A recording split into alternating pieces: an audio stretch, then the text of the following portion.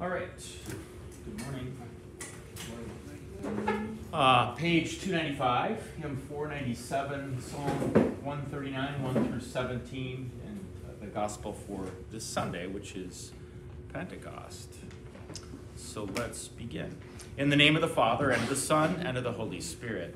Amen. In the morning, O Lord, you hear my voice. In the morning, I prepare a sacrifice for you to watch. My mouth is filled with your praise. And with your glory all the day. O Lord, open my lips. And my mouth will declare your praise. Glory be to the Father, and to the Son, and to the Holy Spirit, as it was in the beginning, is now, and will be forever. Amen. Hymn 497.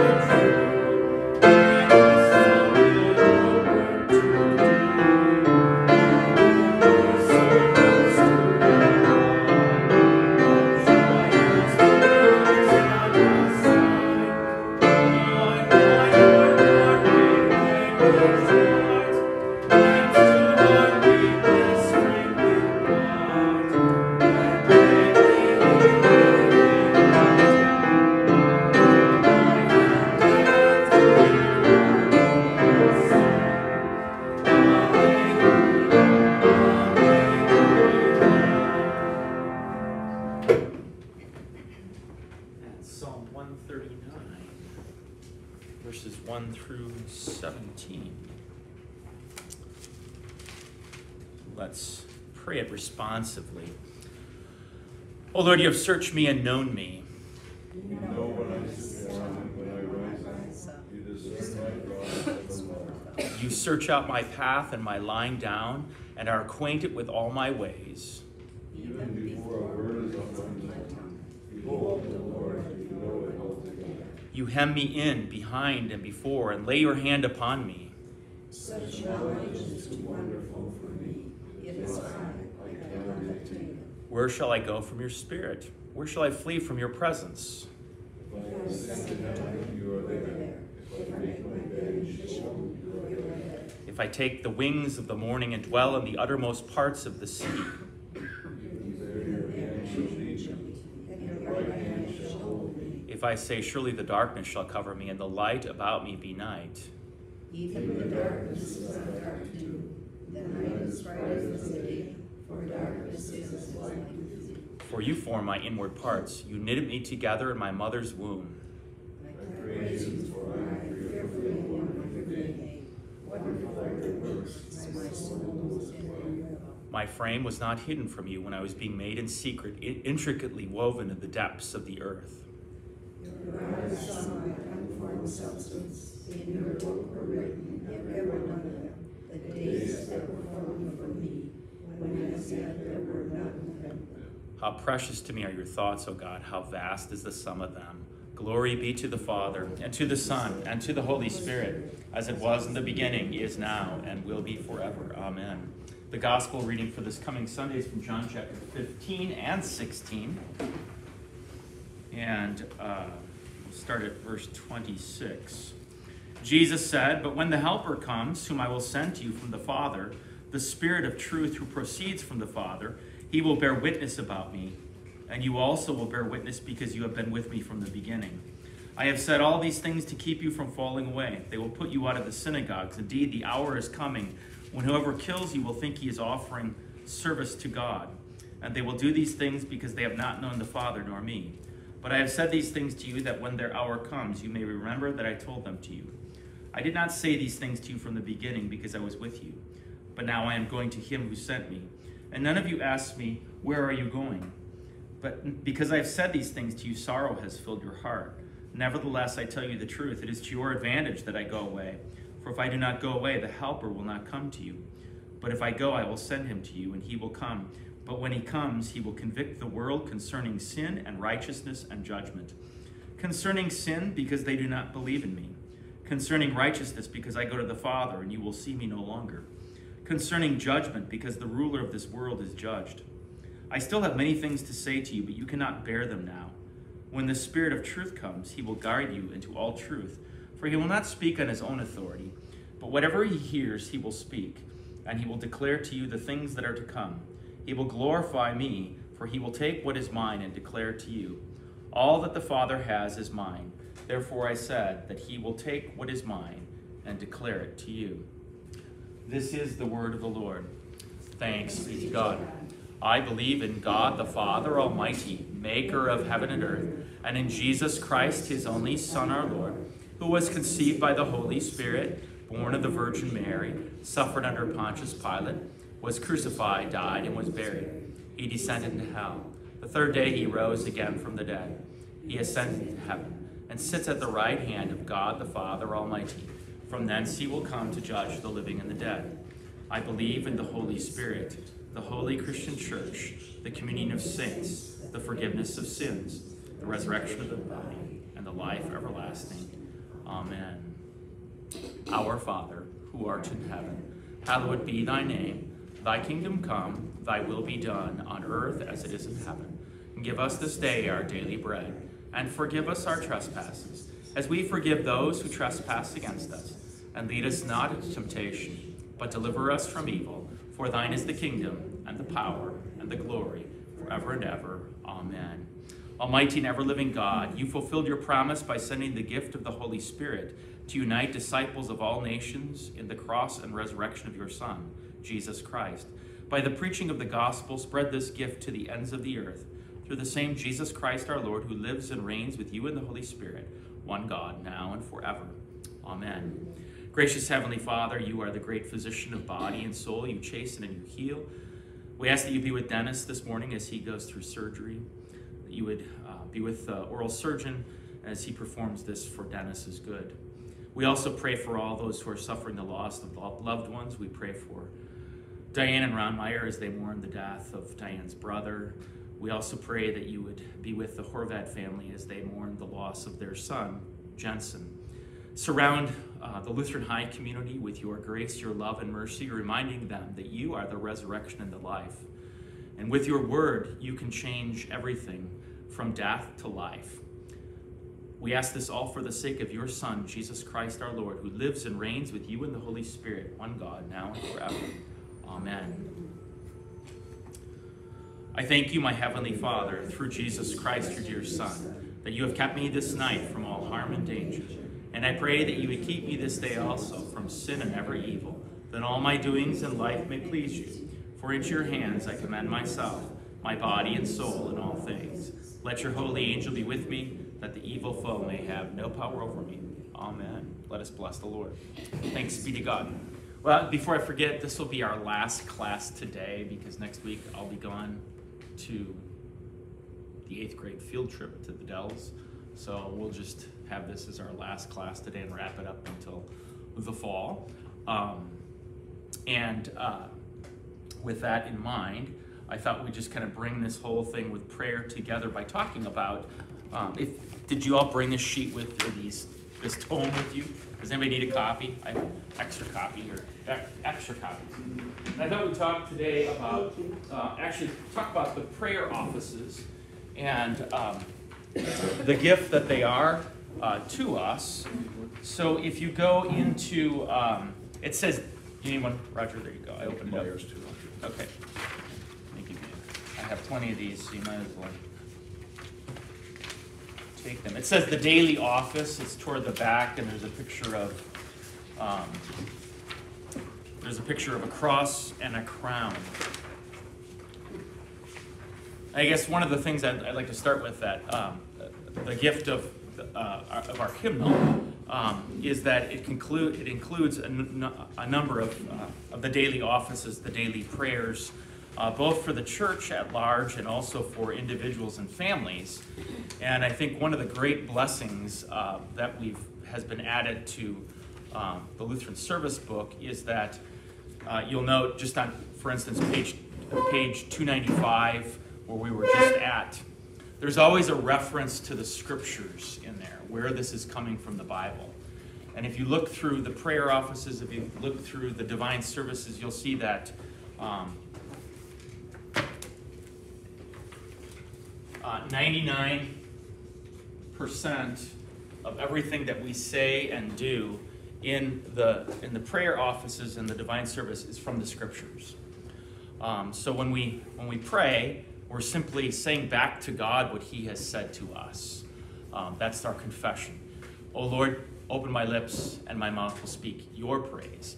So it is the Lord putting his own word on our lips so that we may speak to him what he has said to us. And I think that's pretty incredible that 99% is actually from the scriptures. This is quite a while ago. It wasn't even here it wasn't here, but somebody came up to me and said, I don't like the liturgy. And I said, I'm really saddened for you, because what you're telling me is that you don't like the Bible. Right? Because these are the words that we have been given from the scriptures themselves, and also from the mouths of the prophets, the apostles, and the martyrs. And we join with them in that song. Just to give us a little bit of reference to that, if you'd open up to, in the hymnal, if you'd open up to one of the greatest canticles of the church, to page 223, the Te Deum Laudamus. Te Deum is Latin for we praise you, O God. We acknowledge you to be the Lord. And in this, by the way, was Martin Luther's favorite canticle of the church. He actually wrote a musical setting to it, which isn't in our hymnal, but it's in another one of our supplements. And he cherished this right next to the creeds. In fact, he called it another creed of the church. And I think the beautiful thing that this canticle does, it shows us that when we pray, we're not alone, but we join in a great company of those who are in heaven, who join us in our prayers around the Lamb of God. And just to read through the text, we praise you, O God, we acknowledge you to be the Lord. All the earth now worships you, the Father everlasting. To you all angels cry aloud, the heavens and all the powers therein. To you cherubim and seraphim continually do cry, holy, holy, holy, Lord God of Sabaoth. Heaven and earth are full of the majesty of your glory. The glorious company of the apostles praise you. The goodly fellowship of the prophets praise you. The noble army of martyrs praise you. The holy church throughout all the world does acknowledge you. The Father of an infinite majesty, your adorable, true, and only Son, also the Holy Ghost, the Comforter. You are the King of glory, O Christ. You are the everlasting Son of the Father. When you took upon yourself to deliver man, you humbled yourself to be born of a virgin. When you had overcome the sharpness of death, you opened the kingdom of heaven to all believers. You sit at the right hand of God in the glory of the Father. We believe that you will come to be our judge. We therefore pray you to help your servants, whom you have redeemed with your precious blood. Make them to be numbered with your saints in glory everlasting. O Lord, save your people and bless your heritage. Govern them and lift them up forever. Day by day we magnify you, and we worship your name forever and ever. Grant, O Lord, this day to keep us without sin.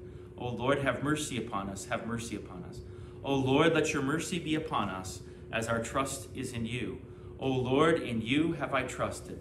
Let me never be confounded. When was this written or created? I can't answer that question with a definite answer. So it's like it created, it was, Yeah. now this doesn't have a reference, like a Bible verse. No, but you can, Selected, yeah, you can see it coming through, right? I mean, but it's very old, I would assume. it's very ancient. I don't know the date on that. I can't. I'd have to give you a reference on how far it goes back. I know it's before the time of Luther. So it could be like at the time of the Nicene Creed, or? I would say it would. I mean, I'd be lying to you if I gave you a date. All right. So that's something that maybe. Well, if I was with a bunch of younger people, they could do a series search on your computer and see when was the today written. Anybody? You're not into that? What does the word canticle mean? Canticle means song. Oh, okay. Yeah, it's a song.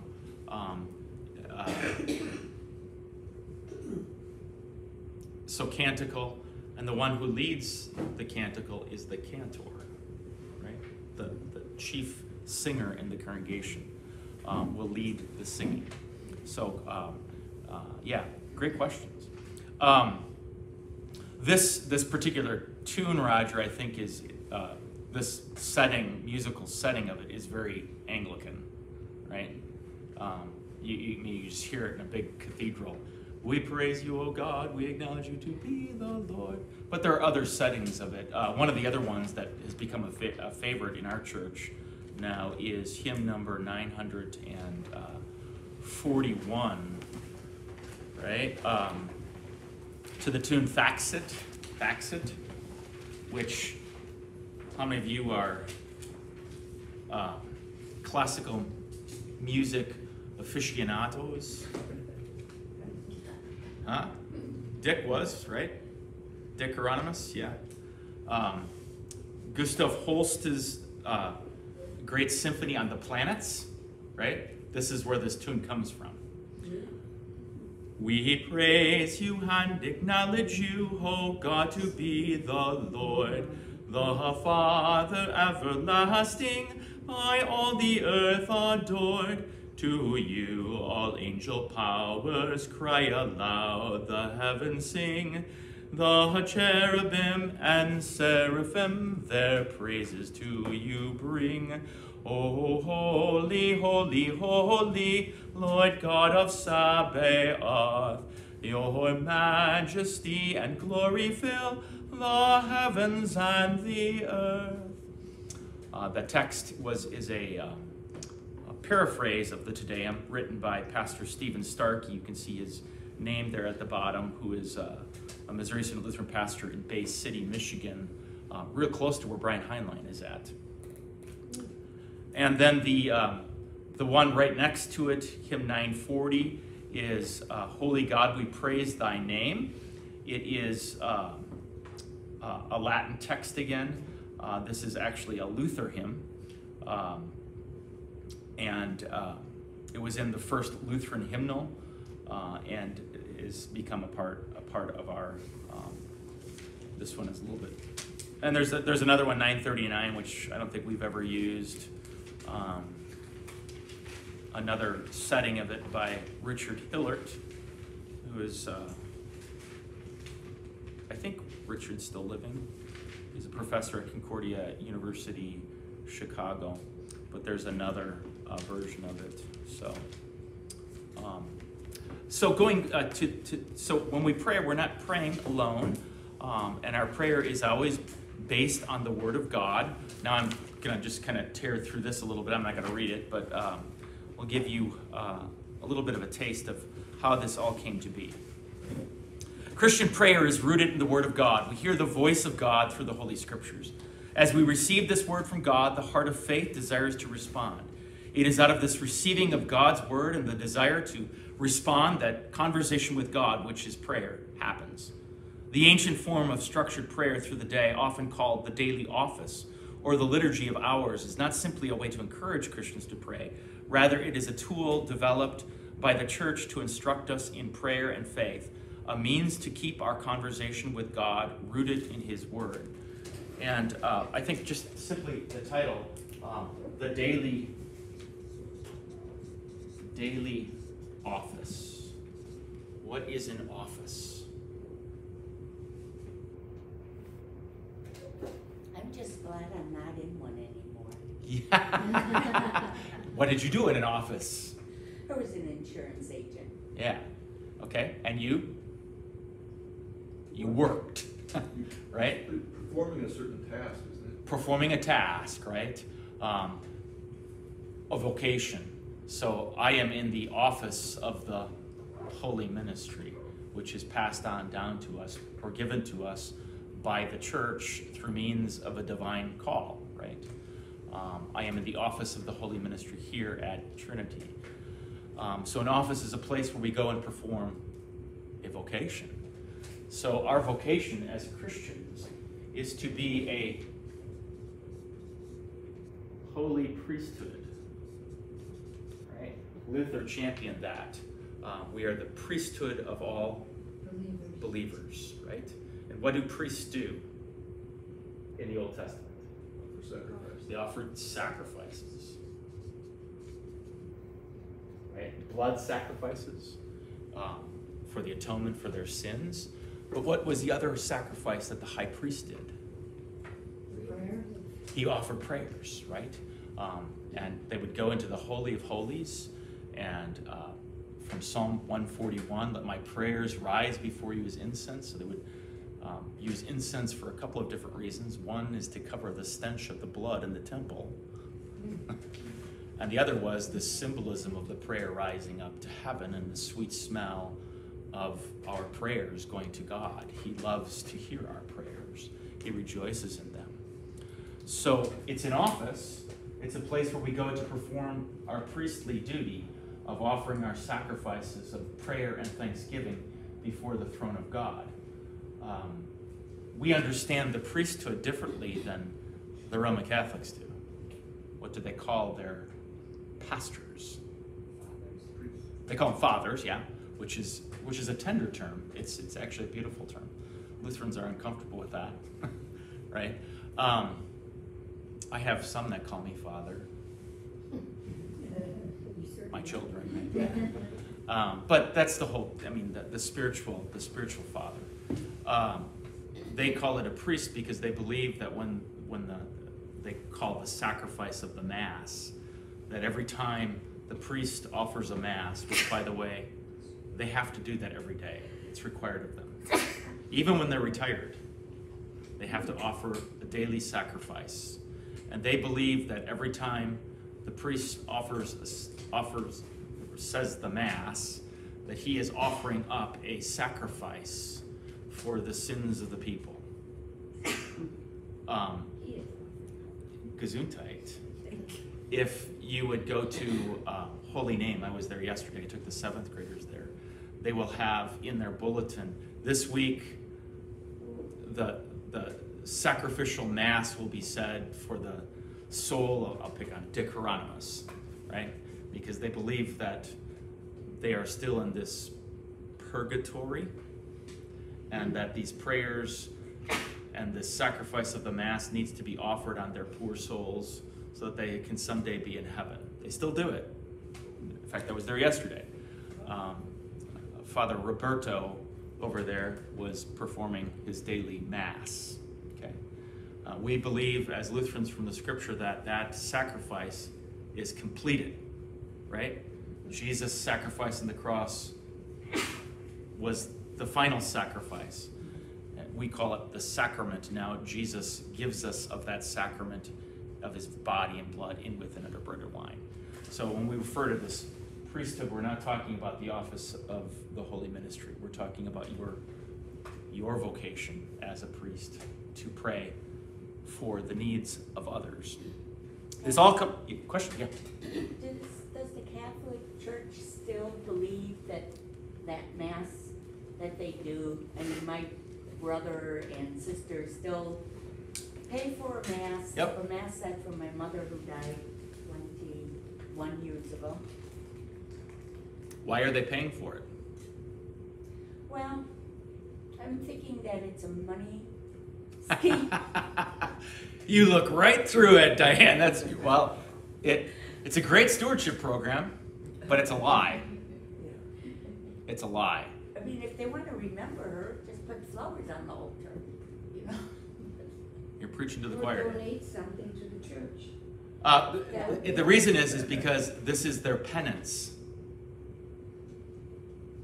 They have, when you talk to a Catholic, and even a Catholic priest or a Catholic nun, they will tell you that I hope I will be in heaven. Yes, we went to a funeral. Right? Bonnie's- They talk about hope. If I talk to Roger and say, Roger, if you die today, where are you going to be? He's going to be in heaven. Why? Sure thing. It's a sure thing. Jesus paid the price, right? I'm with him. And so, you imagine, I mean, it's really, it's not a clean conscience. And so, when do you know when you've paid enough? And it's sad to go to a Catholic funeral It is. that It's just talks about, hope. yeah. It's actually depressing because Yeah. you never know. You never are certain if you've done enough. And it's still alive and well. So that's what they do. They pay for it. By the way, if you want to get an annulment in the Roman Catholic Church, that is something else. Heather Lightpalm she had a friend who was trying to get an annulment, and she was supposed to fill out like these 10 pages, and then they take it to the tribunal in Rome that goes through. An annulment says that this marriage never happened, right? When you have children, it happened. Again, it's a money scheme. Well, I was just wondering, do the Catholic priests really believe that it's doing something? They do. Mm-hmm. Boy, Satan really can put blinders on. I just took a class through the John Paul II Institute for the Theology of the Body. I just gave this book to Lois. It's a great read, but the theology of the body, how the body is God's design. God created us as His temple and through the gift of love and marriage, and it was a great class. But there was a lot of weird stuff through the Roman Catholic, a lot of mysticism and kind of weird. You just have to kind of sort through all that, and the Gospels there. I mean, the Catholic Church is a Christian church. The way I like to explain it is, so they're not going to see me, but I want to get a. This is my empty, right? And I need the gospel, so I can do it like this.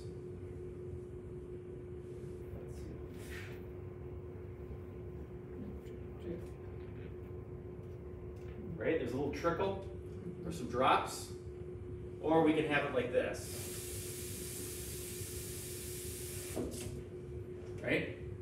In the Roman Catholicism, you are going to get a trickle of the gospel with all of the other hocus pocus that goes on. Luther wanted to have the spout open and to give the fullness of the gospel. Right? A lot of great things in that church. Believe me, it's beautiful. And I took the kids and they're audited. But then they asked me, well, what's all that stuff on the side? Well, this is where they have all the relics. Here's a piece of the tooth of St. Nicholas. And they said, oh, guess what's inside of the altar over there at Holy Name? The Holy Name of Jesus. A piece of the cross, of the original cross. And so they have this reliquary on the side. And then they take those relics out and they venerate them on the particular saint's day. I remember seeing a catalog where you could buy, I was just saying, $9.95, you can have a little tiny tube Yeah. of something, and I just thought it was silly, but If you want to sell your house, you know what you do? yeah. You can buy a St. bury- Joseph statue, Statue buried. you bury it upside down, and My sister-in-law and I were just talking about some of these things, and she was brought up Catholic, yeah. and one question that came up, and maybe you can answer that.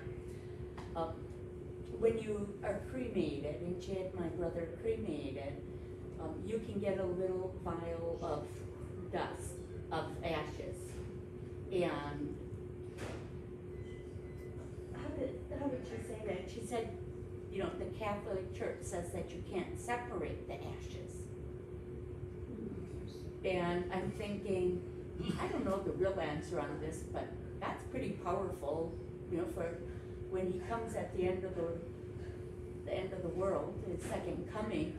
I'm sure he can find a speck of dust somewhere and put it all together. That's a whole other topic. I don't want to open that up right now. That's a whole theology to itself. Yeah. Pastor, the sad thing is, as out there, every Sunday, the gospel is proclaimed in our church directly, Right. overtly, completely, and still people don't understand. Yeah. How could they possibly, given that there's a little trickle of something in the Catholic Church, there's so much other junk, it just seems like it would be very, very hard to focus on the little bit of gospel. Well, this is the bizarre thing that happened with theology of the body, which is all based on John Paul II's tome, and he was John Paul II was right about this. But so when they at the end of every lecture, they would always bring the vial of some of the blood of John Paul II out, and then pray to him and venerate him. And it was like, really? So it just, you go through these lectures, and at the end of it, it's just like, you just ruined the whole thing. Because it wasn't focused on where the focus needs to be, the emphasis. So you're right, Roger. I mean, any kind of pulling away from that is it's sad. We have a tendency to focus on the small things, don't we? Right. In our lives instead of the big things. Little things that come up that seems to get our attention. Yeah. We just kind of miss the big stuff. So we need to be focusing on the big stuff. And Yeah. Great. Great. Little things. Yeah. So let's look at the Old Testament, just kind of the background of this. Praying at appointed times during the day is traced back to the Old Testament practice of praying at fixed hours. God commanded the Israelites priests to offer morning and evening sacrifices. Let's look at Exodus chapter 29.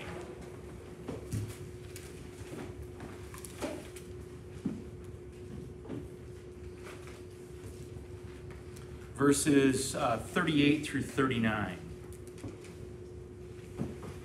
Okay.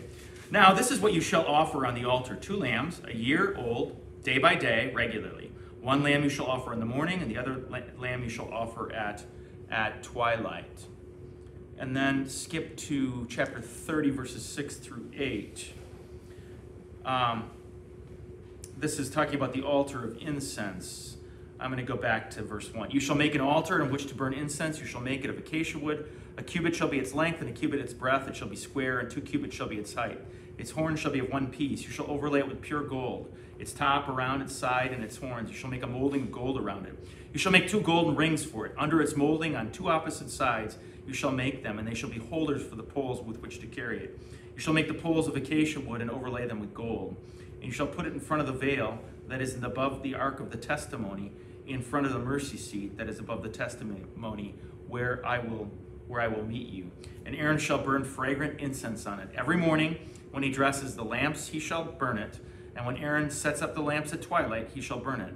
A regular incense offering before the Lord throughout your generations. You shall not offer unauthorized incense as a burnt offering or a grain offering. And you shall not pour a drink offering on it. Aaron shall make atonement on its horns once a year. With the blood of the sin of the offering of atonement, he shall make atonement for it once a year throughout your generations. it is most holy to the Lord. So you see this specific business about in the morning and in the evening. Psalm 1 also talks about this. Psalm 1 instructs us, which we sang last week in church, Psalm 1.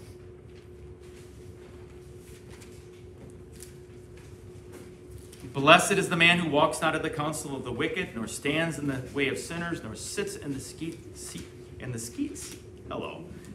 of scoffers.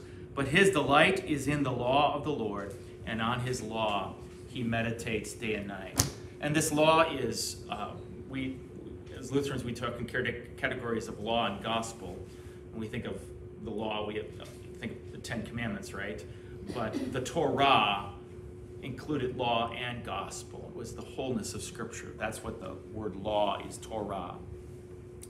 So when the sacrifices were offered during, this is a paragraph or a sentence right after Psalm 1:2. When sacrifices were outlawed during Israel's forced exile in Babylon, prayer services were developed in the synagogue as sacrifices of praise. Upon the return of the Jewish people to Judea, those prayer services were brought into the temple. In addition to the prayers accompanying the morning and evening sacrifices, there was a prayer at the 3rd, 6th, and 9th hours of the day. Psalm 119, 164 talks about this.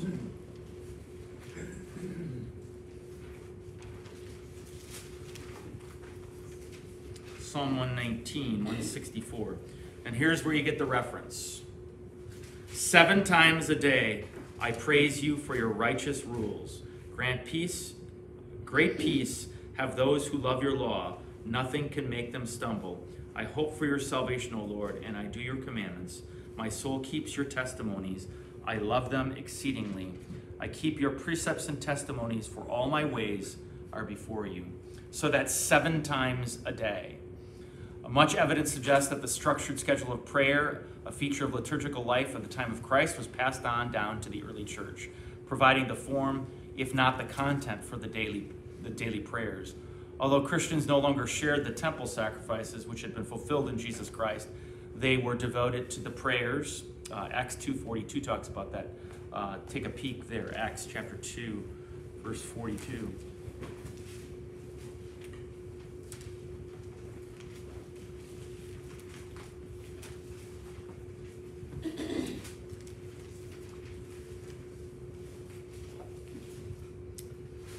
And they, namely the disciples, devoted themselves to the apostles' teaching and the fellowship, to the breaking of bread, and to the prayers, right? There's a definite article there. This wasn't just some sort of something they came up with, but this was an order that they followed, a pattern from the temple. So, Pastor, some versions just say prayer. Right. That's really a miss.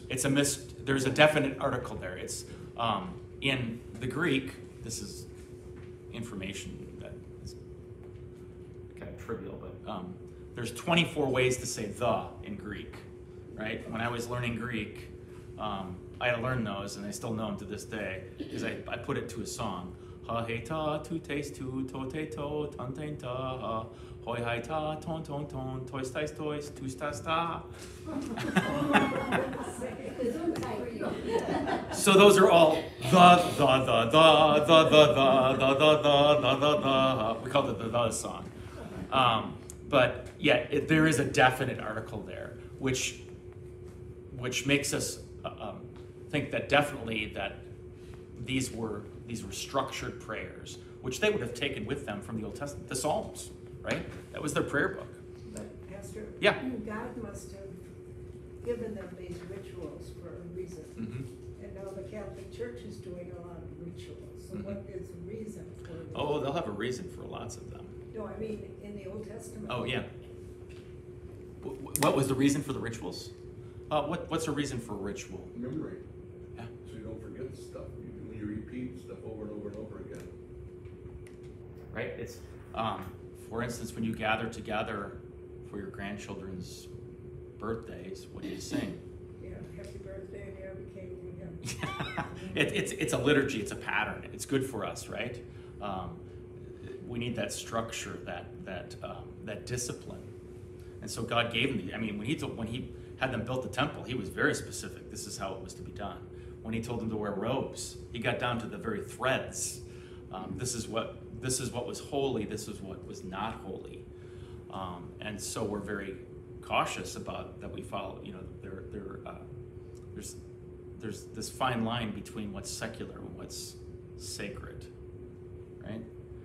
But in the New Testament, the rituals They were still there. were they? Oh yeah, absolutely. I mean, give you a book to read. It's called the early Christians and how they prayed. It was very structured. I mean, they gathered together in the house. They had an altar or a table. They would sing the Psalms. In fact, the two most ancient parts in our liturgy are the Sanctus, right, which is the words of Isaiah when he was in the temple and he was burning incense. He was scared to death because one of his predecessors, King Uzziah, was struck dead in the temple. He didn't want to die, so he said, "Woe is me! I'm an unclean man, and I dwell in the midst of an unclean people. Why am I in this holiness of God?" Right? And he saw the majesty of God, and he sang those words, "Holy, holy, holy, Lord God of Sabaoth, the Lord God of this heavenly army. Heaven and earth is full of your glory." So those Christians took that right into their liturgy and sang those songs. So those, just the very structure that they would have the reading of the Torah, and then they would have a sermon, and then they would, at the end of it, the structure was always word and meal, or we would say word and sacrament, right? So they would read the scriptures, and then the rabbi or the teacher, the apostle, would have a Mishnah, which is, what does this mean? It was a sermon where there would be catechesis, there would be the teaching of the scriptures, just like Jesus did on the road to Emmaus. He sat down, he went through all of the scriptures, he taught them where he was throughout all the Old Testament. Where's Jesus in this? And then after the catechesis, he sat down and he broke bread, and their eyes were opened.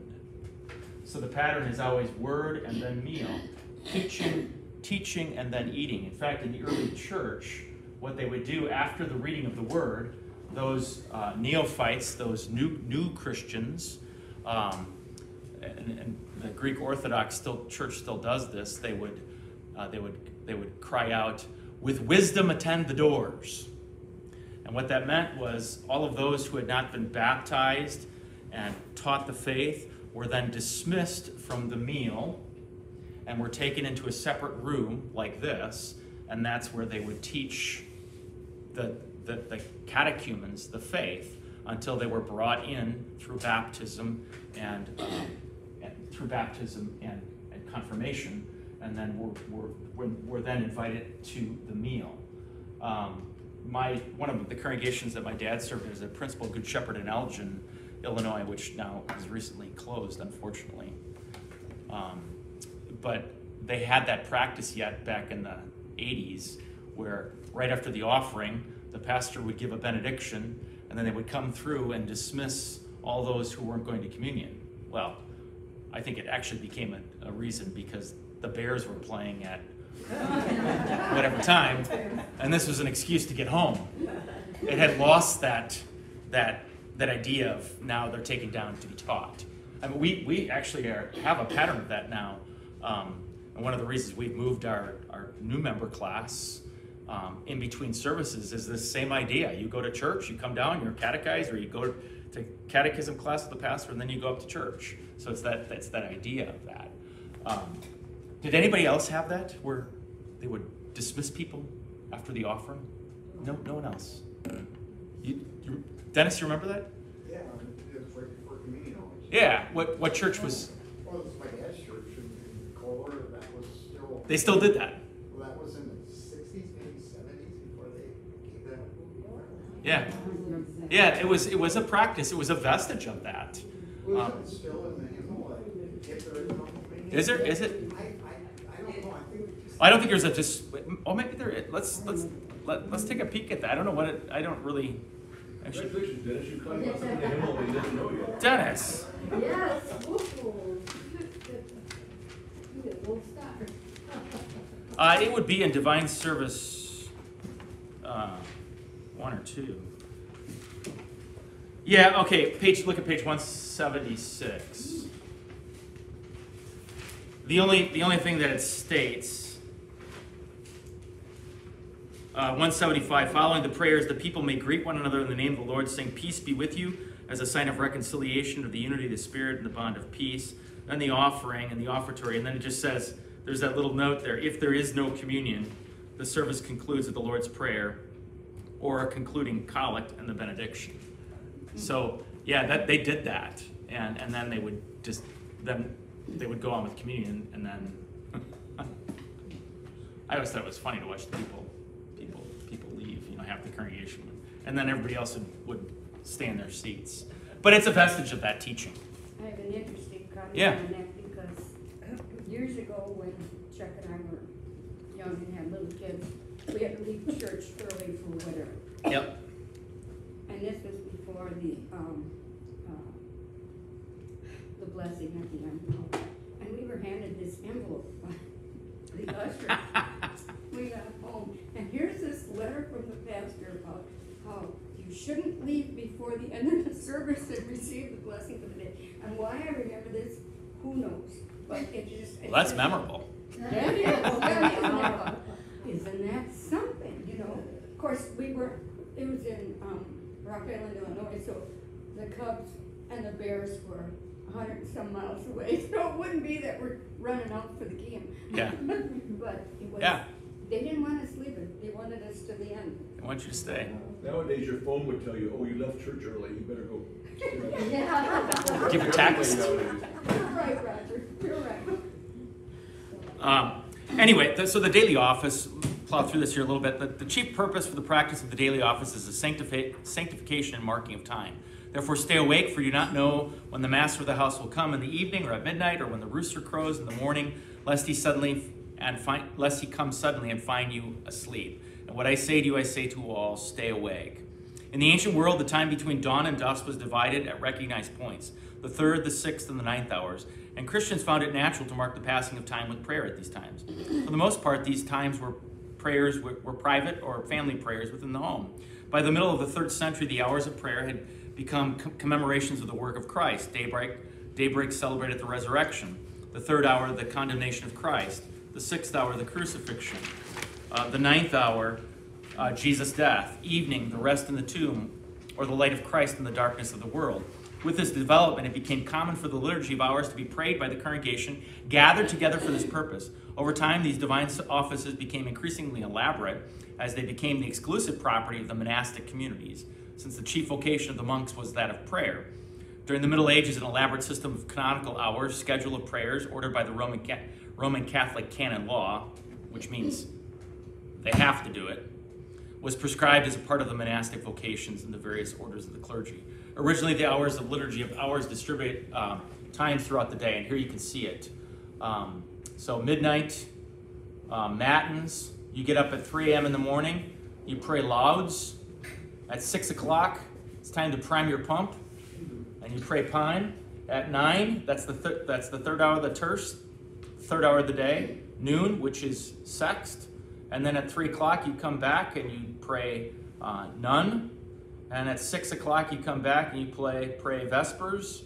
And then at 9 p.m., before you go to bed, you pray compline. And that's the routine of monasticism every day. So if you would make yourself a committee of 1 or 2 and go to Holy Hill, this is what you would experience in the monastic life. You had to get up during the night. Yep. You go to bed at midnight, or at 9, and you wake up at midnight, and you go back to bed, and you get up at 3, and you sleep for another 3 hours. Do that anyway. It sounds normal.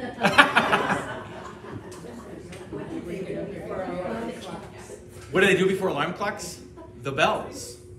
But somebody Chapel bells. Yeah, well, they would each be assigned their various duties. And so you go and you ring the bells and you wake them up. And if you, Concordia Mequon still has the Augsburg dormitory was where you lived when you were in seclusion, and there are these little tiny closets, that they lived in, and that was their routine. It's said that the nuns over there, because they have all those hallways, would actually roller skate to the chapel. They could get there quicker. Yeah, they had roller skates. Oh, for goodness sake. We have to have a little fun in here. Yeah, exactly. Reforms of the schedule and content of the daily office had occurred throughout the centuries since the Reformation, most notably by Lutherans and Anglicans. Both communities greatly simplified the daily office. For example, the midnight office of Matin was aggregated with lauds. A slightly later development often omitted prime and celebrated and aggregated Matins lauds as a sole early morning prayer. Services called Matins or morning prayer, Vespers, and Compline were blended into the single evening service called Vespers or Evensong. We call it evening prayer. The Anglicans and Lutherans ultimately took different approaches to the reform of the daily office. Under the Anglican reforms, the office is retained an essentially monastic character. All 150 psalms are appointed to be read during the course of a month. Nearly the entire Bible is read throughout each year, and the priests in the Church of England are required to read morning and evening daily prayer in their parish church if possible. So if you go over to Grace Episcopal, they have their priest every day they have matins and evensong that he will perform. Martin Luther took matins and vespers out of the monastery and formulated these two prayer services for congregational use. While both services focus on praise and reflection of Scripture, Luther's modification made matins and vespers ideal for preaching offices. Lutherans have seldom felt compelled to use all 150 psalms within a prescribed period of time, nor do they read the whole Bible each year in the course of these services. As a result, through the rhythm of daily prayer, sunrise to sunset as present, matins and vespers as preaching services tend to offer a stronger emphasis on the progress of the church year, as the propers of the Sundays and seasons of the church year are used in Lutherans in services and in the sermon. Among the Lutherans, other daytime prayer offices were completely lost. So like this morning, we'll have, actually I think we're using the service of prayer and preaching, but normally for our chapels we have matins, and when we have Lent and Advent we have matins in the morning and Vespers in the evening with preaching, but those are kind of the idea of it. This is where Luther was actually a master. The prayer offices, if you open the catechism up to page